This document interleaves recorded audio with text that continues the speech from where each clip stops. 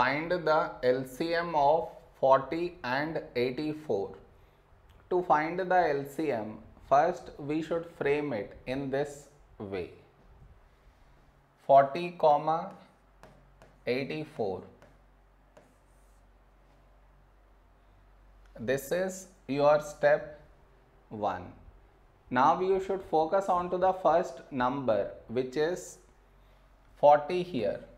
For this number last digit 0, so directly take 5. When do we get 40 in 5 table? 5 8s 40. The other number 84 last digit neither 0 nor 5. So this is not divisible by 5. So we write it down as it is. Now here we have 8. 8 is 2 4s 8. The other number 84 last digit 4 even, so this is divisible by 2. First number 8, when do we get 8 in 2 table? 2 4s 8. The other number 4, when do we get 4 in 2 table? 2 2s 4. Now here we have 4, 4 is 2 2s 4.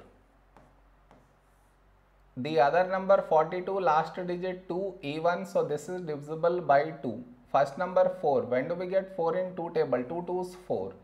The other number 2, when do we get 2 in 2 table? 2 1s 2. Now here we have 2, 2 is a prime number, so 2 1s 2. The other number 21 last digit 1 not even, so this is not divisible by 2. So we write it down as it is. Now we got 1 here.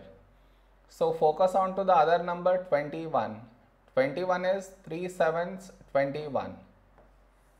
Now we have 7. 7 is a prime number, so 7 1s 7. So we got 1 in both the places. So our LCM is the product of these numbers, that is 5 into 2 into 2 into 2 into 3 into 7. So let us multiply these numbers.